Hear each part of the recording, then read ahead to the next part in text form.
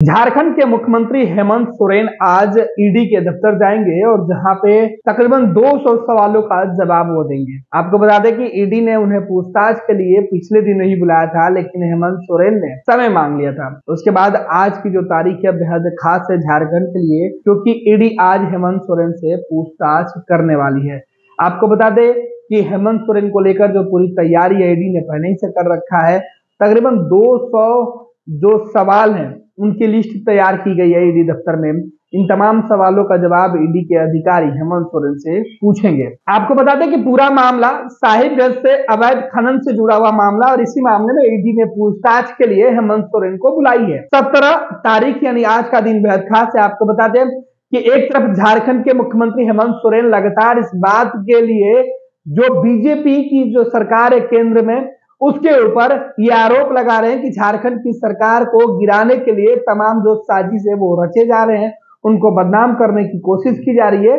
और इसके लिए हेमंत सोरेन पिछले कई महीनों से इस तरीके के जो समस्या से खुद को घिरे हुए। आपको बता दें कि हाल ही के दिनों में हेमंत सोरेन अपने विधायकों को लेकर जो रांची से बाहर निकले थे, और अब हेमंत सोरेन आज के ईडी से पूछताछ के कार्रवाई के ठीक पहले यूपीए यानी तमाम जो गठबंधन के नेता है झारखंड सरकार में, उनके साथ उन्होंने बैठक की और पल पल की रणनीति को लेकर हेमंत सोरेन ईडी और जो केंद्र की सरकार है उसके द्वारा जो दबाव डाला जा रहा है झारखंड सरकार गिराने का, उससे बचने की कोशिश करें।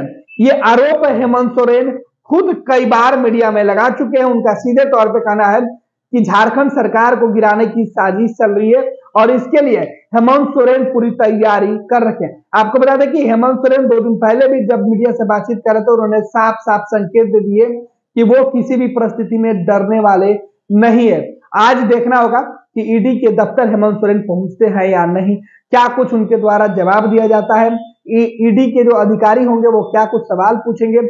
आपको बता दें कि खनन से जुड़े हुए इस मामले में हेमंत सोरेन की मुश्किलें बढ़ी हुई है, और इसके पहले झारखंड की जो पूरी सियासत है उसके परिदृश्य बदले हुए।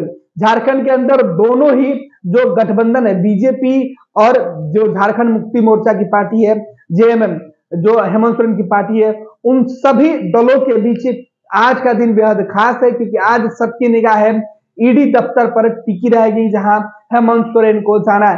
हालांकि उसके पहले ही यूपीए के जो विधायक हैं यानी झारखंड सरकार में जो सहयोगी है, उन सब की जो निगाहें है वो सीएम आवास पर टिकी हुई है कि हेमंत सोरेन क्या कुछ फैसला लेते हैं। सुबह जो 10 बजे के बाद ये तमाम जो पूछताछ की प्रक्रिया शुरू होनी है, उसके पहले झारखंड की सियासत काफी गरमाई हुई है। जो तापमान है भले ही काफी ठंडा है, लेकिन सियासत झारखंड की काफी गर्माहट में है। ये लो मुंह मीठा करो, आज मैंने अपना जॉब छोड़ दिया, अब हम पूर्णिया वापस जाएंगे। जॉब छोड़ दिया है? मतलब ये घर कैसे चलेगा, हम करेंगे क्या, और माँ बाबूजी क्या बोलेंगे? इसलिए मैं एक और मिठाई का डब्बा लाया। अपने बिजनेस के लिए लोन अप्रूव हो गया। अरे लोन अप्रूव हो गया वो तो ठीक है, लेकिन पूर्णिया में हम रहेंगे कहाँ? अपना घर भी तो नहीं है वहां। इसलिए तो एक और मिठाई का डब्बा अलग से लाया हूं। हमने पूर्णिया में घर ले लिया है, पूर्णिया के ई होम्स पैनोरमा में। पूर्णिया में पैनोरमा ग्रुप लेकर आए हैं ई होम्स पैनोरमा। बड़ा घर, आलीशान जिंदगी और अत्याधुनिक सुविधाओं के संग। अरे अब क्यों मुंह मीठा करवा रही हो? क्योंकि हम घर वापसी जो कर रहे हैं। घर वापसी की खुशी पूर्णिया में ई होम्स पैनोरमा के संग।